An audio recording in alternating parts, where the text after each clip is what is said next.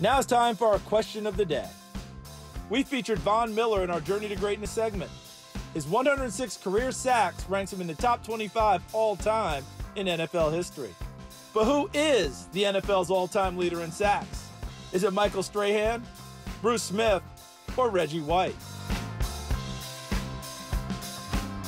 The answer is Bruce Smith, who got most of his record 200 career sacks with the Buffalo Bills.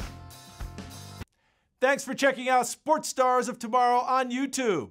If you like this video, go ahead and check out a few more, and remember to subscribe so you see all of the latest content.